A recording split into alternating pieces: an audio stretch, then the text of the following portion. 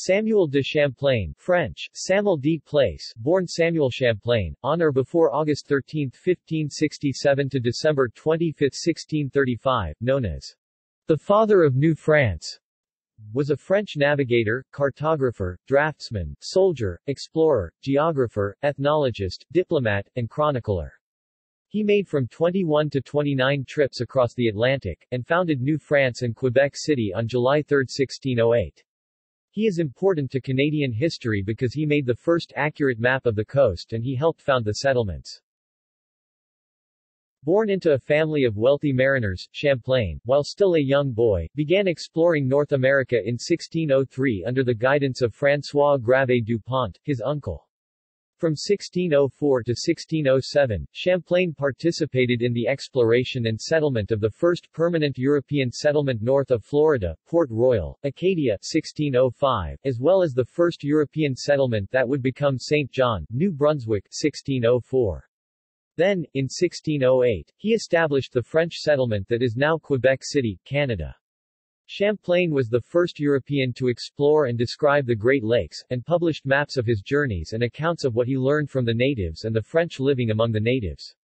He formed relationships with local Montagnais and Innu and later with others farther west, Ottawa River, Lake Nipissing, or Georgian Bay, with Algonquin and with Huron-Wendat, and agreed to provide assistance in the Beaver Wars against the Iroquois.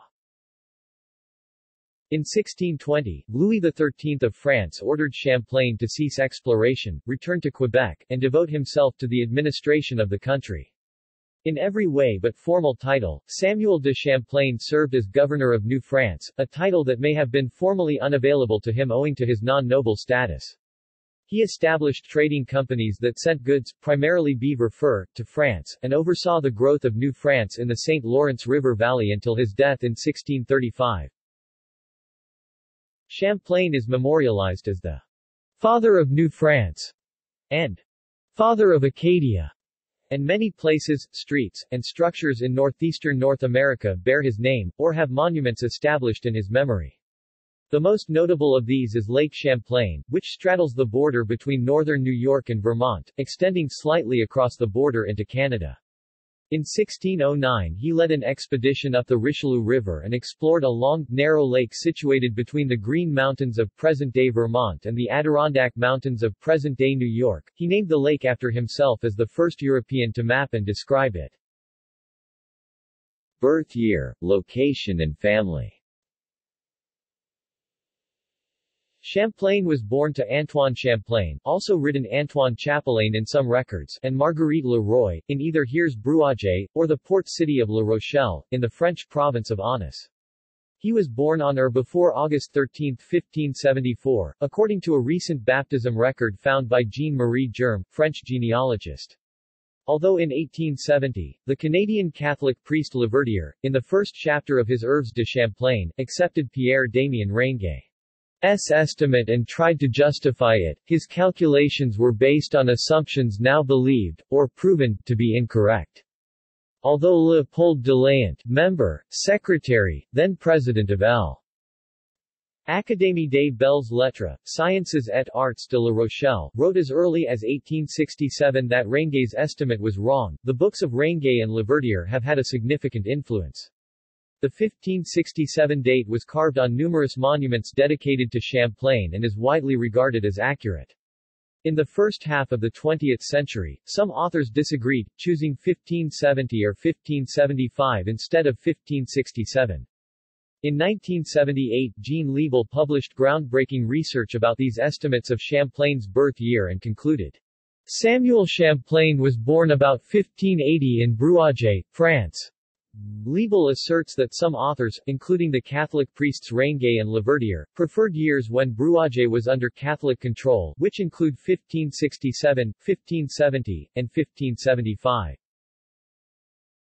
Champlain claimed to be from Brouage in the title of his 1603 book and to be Saintongeois in the title of his second book, 1613. He belonged to either a Protestant family, or a tolerant Roman Catholic one, since Brouage was most of the time a Catholic city in a Protestant region, and his Old Testament first name, Samuel, was not usually given to Catholic children. The exact location of his birth is thus also not known with certainty, but at the time of his birth his parents were living in Bruage. Born into a family of mariners, both his father and uncle-in-law were sailors, or navigators. Samuel Champlain learned to navigate, draw, make nautical charts, and write practical reports. His education did not include ancient Greek or Latin, so he did not read or learn from any ancient literature.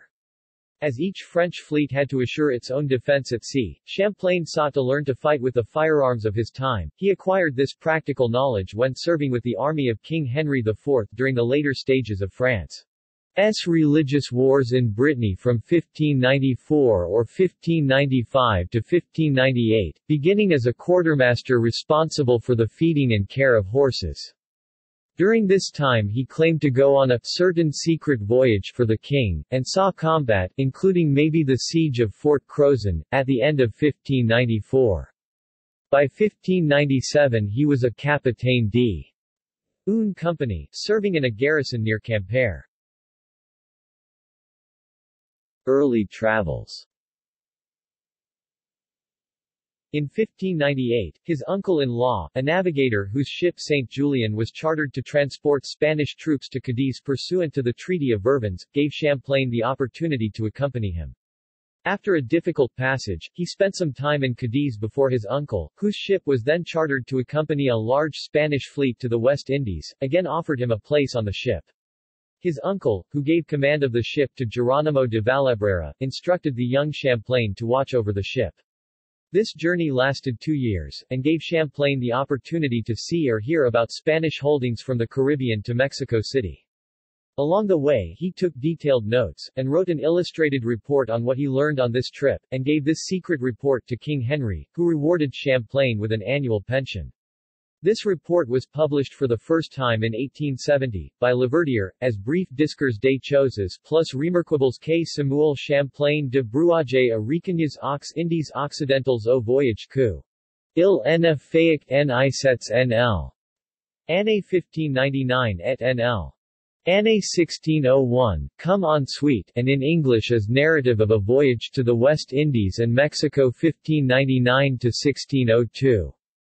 The authenticity of this account as a work written by Champlain has frequently been questioned, due to inaccuracies and discrepancies with other sources on a number of points. However, recent scholarship indicates that the work probably was authored by Champlain. On Champlain's return to Cadiz in August 1600, his uncle, who had fallen ill, asked him to look after his business affairs. This Champlain did, and when his uncle died in June 1601, Champlain inherited his substantial estate. It included an estate near La Rochelle, commercial properties in Spain, and a 150-ton merchant ship. This inheritance, combined with the king's annual pension, gave the young explorer a great deal of independence, as he was not dependent on the financial backing of merchants and other investors. From 1601 to 1603 Champlain served as a geographer in the court of King Henry IV. As part of his duties he traveled to French ports and learned much about North America from the fishermen that seasonally traveled to coastal areas from Nantucket to Newfoundland to capitalize on the rich fishing grounds there. He also made a study of previous French failures at colonization in the area, including that of Pierre de Chauvin at Tadoussac. When Chauvin forfeited his monopoly on fur trade in North America in 1602, responsibility for renewing the trade was given to Aymar de Chaste. Champlain approached de Chaste about a position on the first voyage, which he received with the king's assent. Champlain's first trip to North America was as an observer on a fur trading expedition led by François Gravé Dupont. Dupont was a navigator and merchant who had been a ship's captain on Chauvin's expedition, and with whom Champlain established a firm lifelong friendship. He educated Champlain about navigation in North America, including the St. Lawrence River, and in dealing with the natives there, and in Acadia after. The Bon Renommée, the Good Fame, arrived at Tadoussac on March 15, 1603. Champlain was anxious to see for himself all of the places that Jacques Cartier had seen and described about 60 years earlier, and wanted to go even further than Cartier, if possible. Champlain created a map of the St. Lawrence on this trip and, after his return to France on September 20, published an account as Des Sauvages, au voyage de Samuel Champlain, de Brouages, fait en la France Nouvelle L. in 1603. Concerning the Savages, or Travels of Samuel Champlain of Brouages, made in New France in the year 1603. Included in his account were meetings with Bigourot, a chief of the Montagnais at Tadoussac, in which positive relationships were established between the French and the many Montagnais gathered there, with some Algonquin friends. Promising to King Henry to report on further discoveries, Champlain joined a second expedition to New France in the spring of 1604.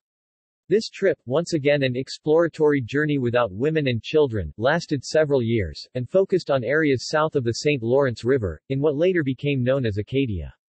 It was led by Pierre Duguay de Mons, a noble and Protestant merchant who had been given a fur trading monopoly in New France by the king. Duguay asked Champlain to find a site for winter settlement. After exploring possible sites in the Bay of Fundy, Champlain selected St. Croix Island in the St. Croix River as the site of the expedition's first winter settlement. After enduring a harsh winter on the island, the settlement was relocated across the bay where they established Port Royal. Until 1607, Champlain used that site as his base, while he explored the Atlantic coast. Duguay was forced to leave the settlement for France in September 1605, because he learned that his monopoly was at risk. His monopoly was rescinded by the king in July 1607 under pressure from other merchants and proponents of free trade, leading to the abandonment of the settlement. In 1605 and 1606, Champlain explored the North American coast as far south as Cape Cod, searching for sites for a permanent settlement. Minor skirmishes with the resident Nausetts dissuaded him from the idea of establishing one near present-day Chatham, Massachusetts.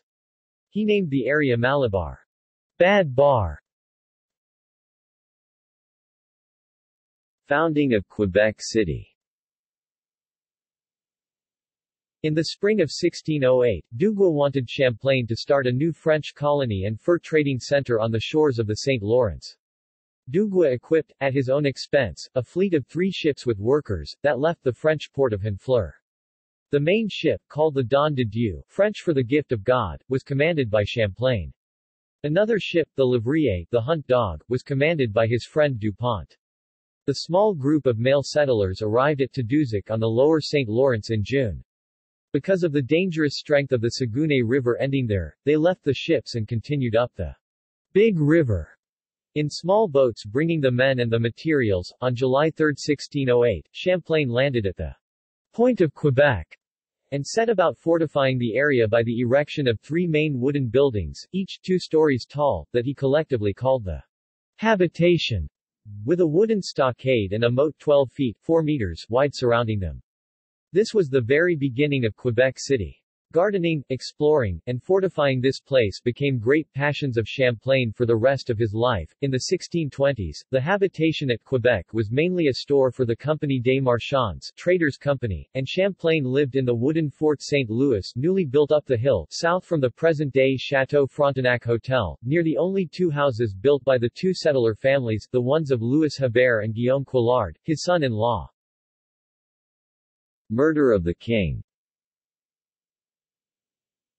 In May 1610, King Henry was assassinated in Paris by a Catholic fanatic, and rule fell to his wife, Marie de Médicis, as regent for the 9-year-old Louis XIII. Marie was a staunch Catholic with little interest in New France, and many of Champlain's Protestant financial supporters, including Pierre Duguay de Mons, were denied access to court. Champlain, on hearing the news, returned to France in September 1610 to establish new political connections in support of efforts at colonization. Marriage. One route Champlain may have chosen to improve his access to the court of the regent was his decision to enter into marriage with the 12-year-old Hélène Bollé. She was the daughter of Nicolas Bollé, a man charged with carrying out royal decisions at court. The marriage contract was signed on December 27, 1610 in presence of Dugua, who had dealt with the father, and the couple was married 3 days later. The terms of the contract called for the marriage to be consummated 2 years later. Champlain sought permission from her parents to consummate the marriage before that. Many of those who entered into such relationships, such as Samuel de Champlain d. 1635, the first governor of French Canada, agreed that they would not have sex with a 12-year-old bride until she was 14, as Champlain did unless he consulted with her family and received their permission to do so earlier. Apparently, he did. Champlain's marriage was initially quite troubled, as Hélène rallied against joining him in August 1613. Their relationship, while it apparently lacked any physical connection, recovered and was apparently good for many years. Hélène lived in Quebec for several years, but returned to Paris and eventually decided to enter a convent. The couple had no children, although Champlain did adopt 3 Montagnais girls named Faith, Hope, and Charity in the winter of 1627-28. Relations and war with indigenous peoples. During the summer of 1609, Champlain attempted to form better relations with the local native tribes.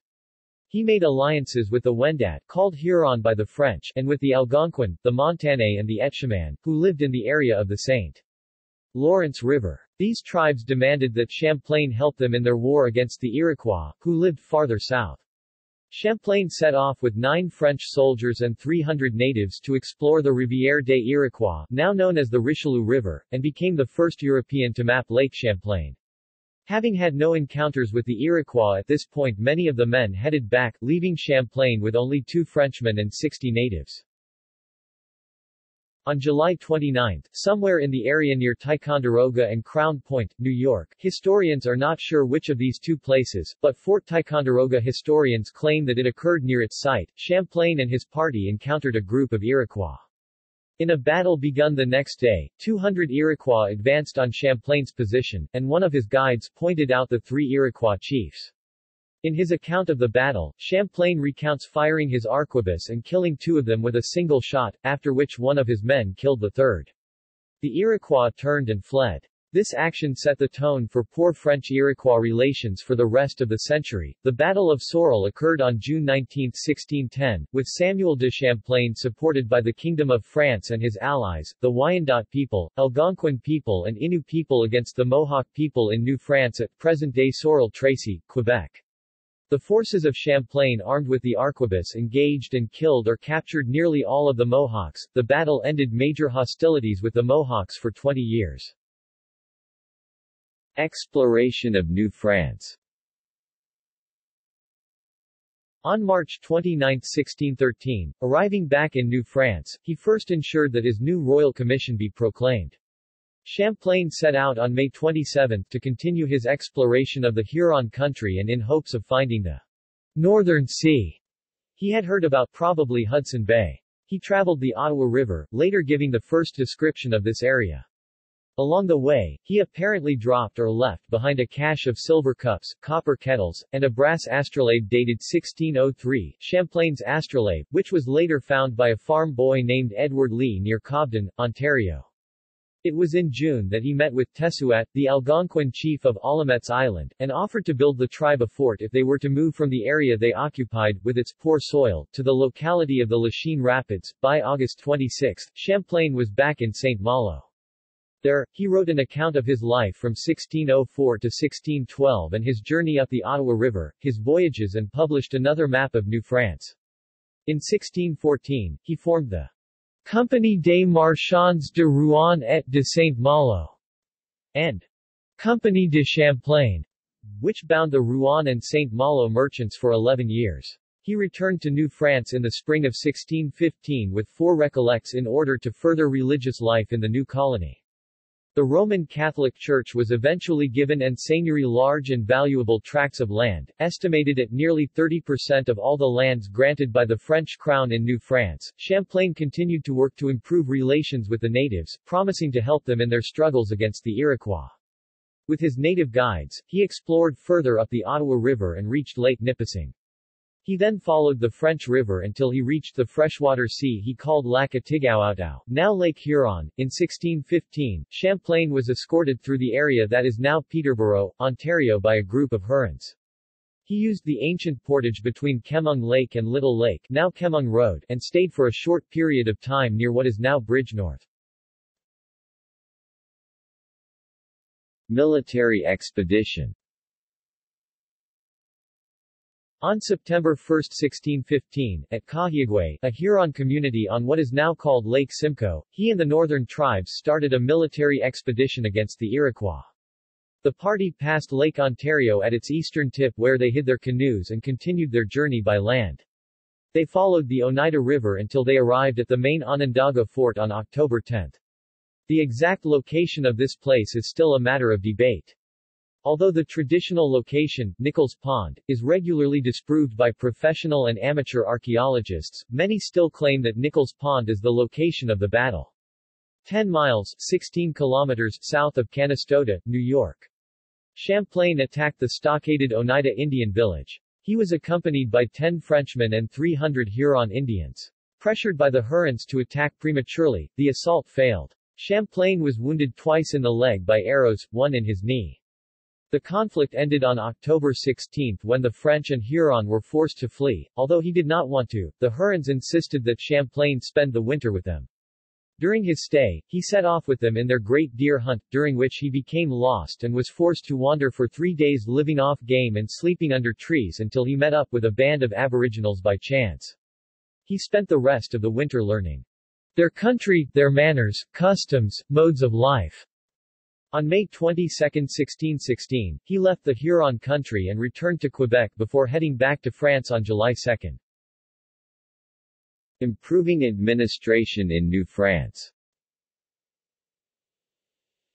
Champlain returned to New France in 1620 and was to spend the rest of his life focusing on administration of the territory rather than exploration.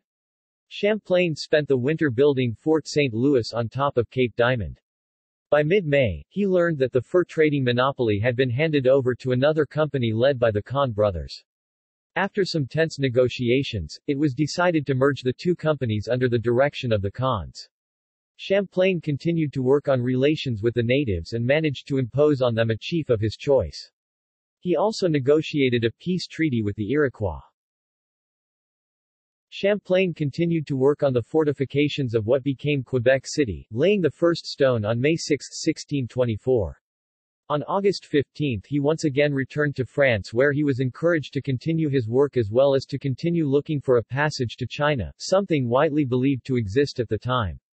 By July 5 he was back at Quebec and continued expanding the city.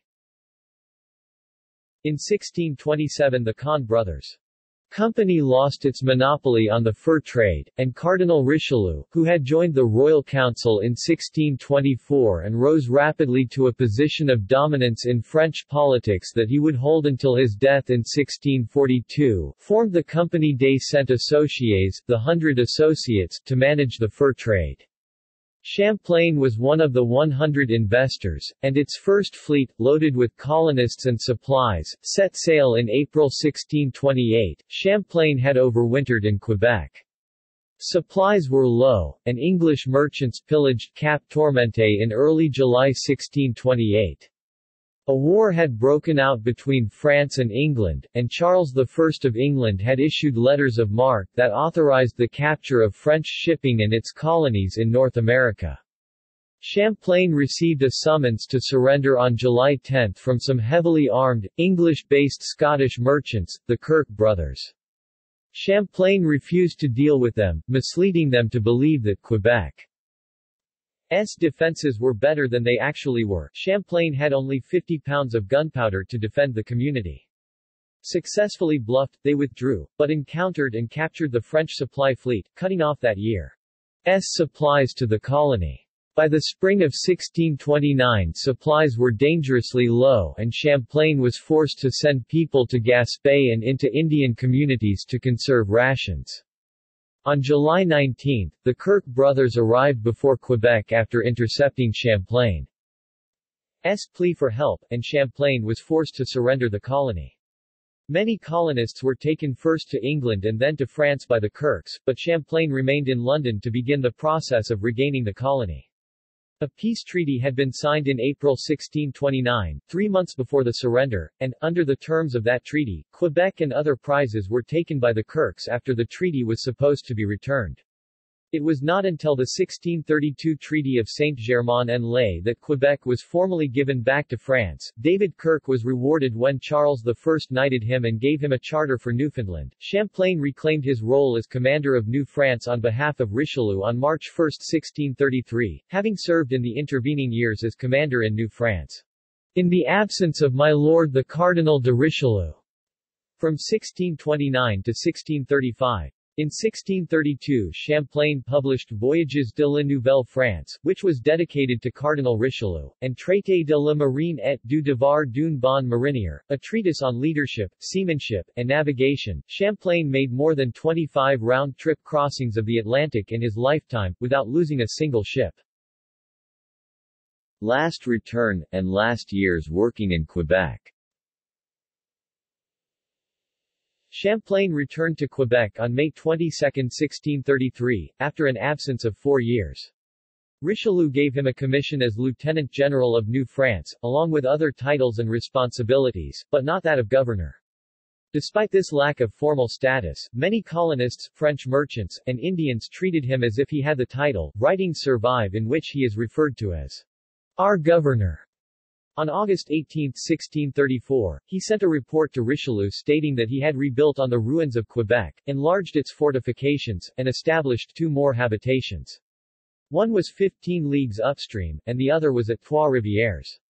He also began an offensive against the Iroquois, reporting that he wanted them either wiped out or brought to reason. Death and burial. Champlain had a severe stroke in October 1635, and died on December 25, leaving no immediate heirs. Jesuit records state he died in the care of his friend and confessor Charles Lalemant, although his will, drafted in November 17, 1635, gave much of his French property to his wife Hélène. He made significant bequests to the Catholic missions and to individuals in the colony of Quebec. However, Marie Cameret, a cousin on his mother's side, challenged the will in Paris and had it successfully overturned. It is unclear exactly what happened to his estate. Samuel de Champlain was temporarily buried in the church while a standalone chapel was built to hold his remains in the upper part of the city. Unfortunately, this small building, along with many others, was destroyed by a large fire in 1640. Though immediately rebuilt, no traces of it exist anymore. His exact burial site is still unknown, despite much research since about 1850, including several archaeological digs in the city. There is general agreement that the previous Champlain Chapel site, and the remains of Champlain, should be somewhere near the Notre Dame de Quebec Cathedral. The search for Champlain's remains supplies a key plot line in the crime writer Louise Penny's 2010 novel, Bury Your Dead. Memorials. Many sites and landmarks have been named to honor Champlain, who remains, to this day, a prominent historical figure in many parts of Acadia, Ontario, Quebec, New York, and Vermont. They include Lake Champlain, Champlain Valley, the Champlain Trail Lakes. Champlain Sea, a past inlet of the Atlantic Ocean in North America, over the St. Lawrence, the Saguenay, and the Richelieu Rivers, to over Lake Champlain, which inlet disappeared many thousands years before Champlain was born. Champlain Mountain, Acadia National Park, which he first observed in 1604. A town and village in New York, as well as a township in Ontario and a municipality in Quebec. The provincial electoral district of Champlain, Quebec, and several defunct electoral districts elsewhere in Canada.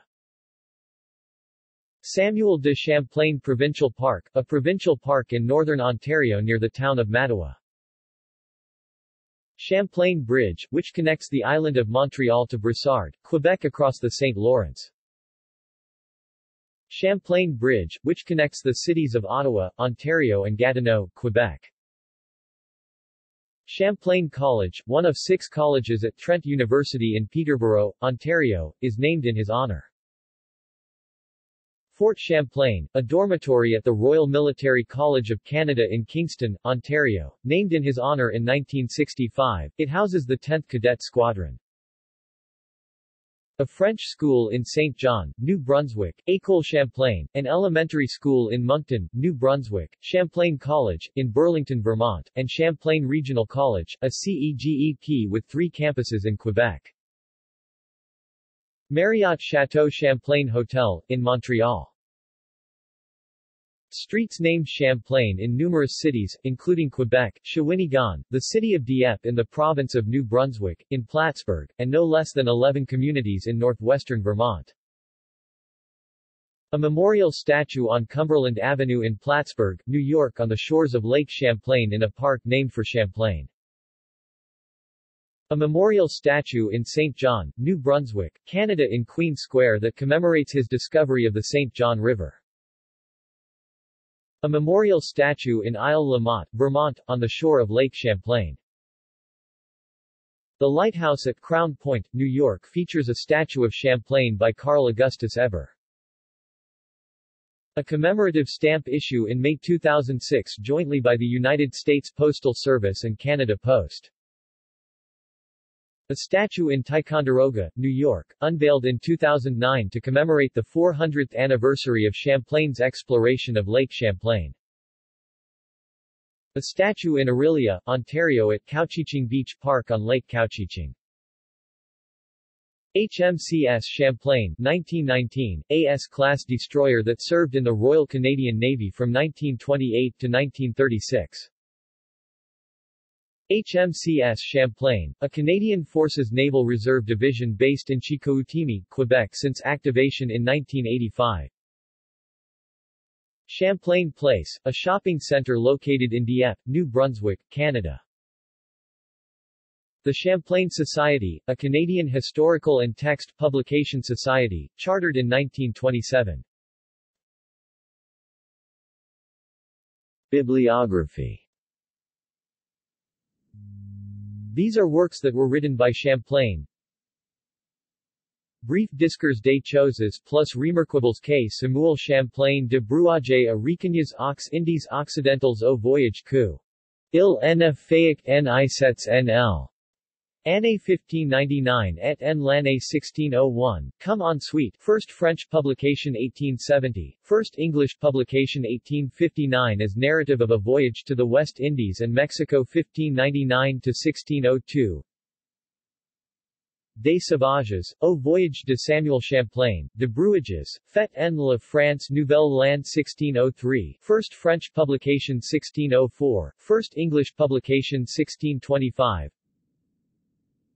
Voyages de la Nouvelle France, first French publication 1632.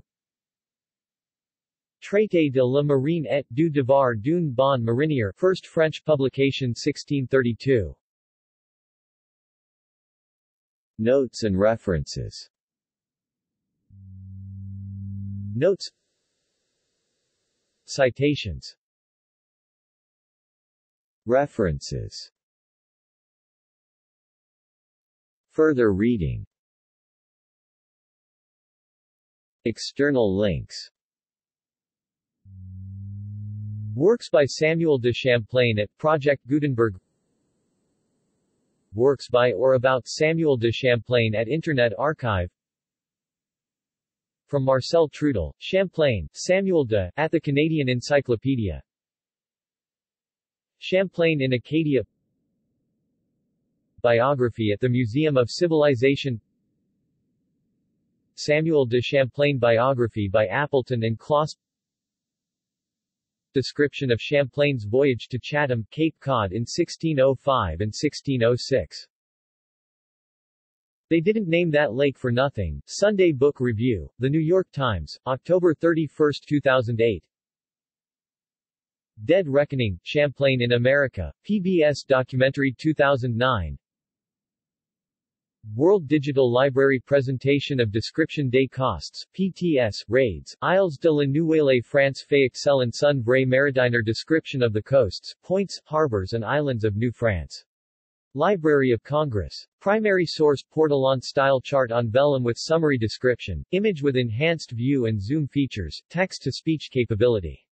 French. Links to related content. Content available as TIFF. One of the major cartographic resources, this map offers the first thorough delineation of the New England and Canadian coasts from Cape Sable to Cape Cod. A book from 1603 of Champlain's first voyage to New France from the World Digital Library. In French, Champlain's Tomb, State-of-the-Art Inquiry.